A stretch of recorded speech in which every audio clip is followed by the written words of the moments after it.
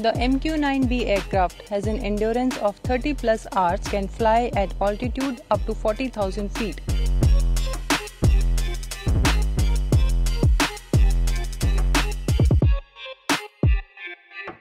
It has the capability to provide real-time video and can be deployed as an airborne outpost guarding the Indian borders. The current version of the aircraft has no weapon fit and is purely a surveillance platform. The weapon and sensor fit of the new aircraft will significantly enhance the combat capability and survivability of the aircraft.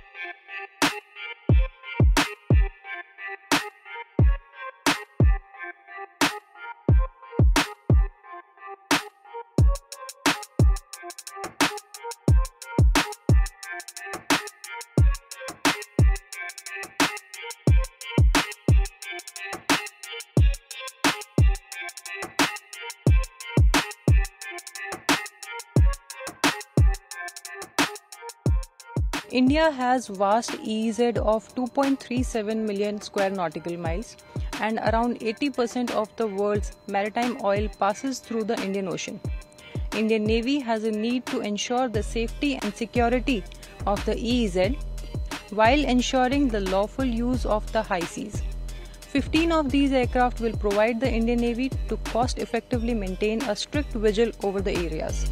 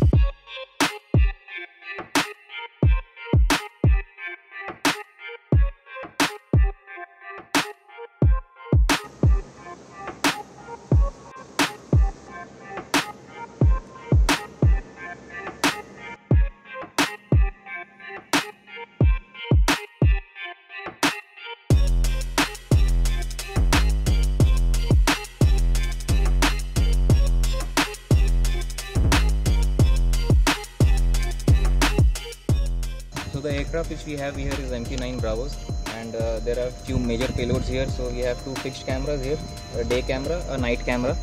So it is used for mainly for landing and takeoffs. It's also called pano cameras to follow the yellow markings on the runway and stuff. And then we have the main EOIR electro-optic camera sensor.